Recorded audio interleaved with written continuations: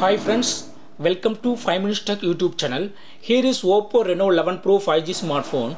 In this video you will learn how to do USB tethering from your phone Oppo Reno 11 Pro to any PC or laptop. Here go to the bottom side of your phone.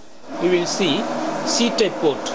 Okay, in this port you have to insert a C-type pin of USB cable. Okay, insert here. Okay, then other end USB end should be connected to the USB port of your laptop or PC. Okay, so here I am connecting.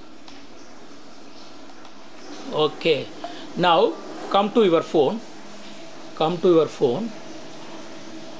go to the notification area.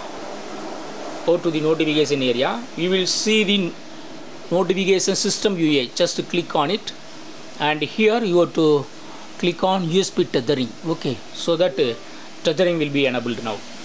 See here.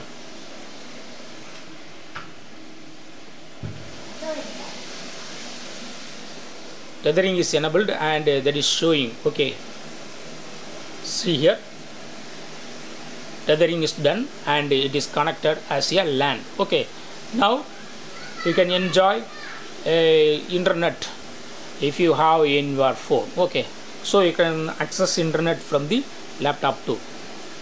Now I am going to check.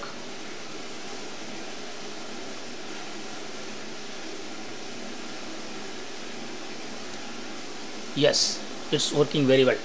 So in this way you can easily do USB tethering from your phone to any laptop or PC. That's all friends. Thanks for watching. Bye.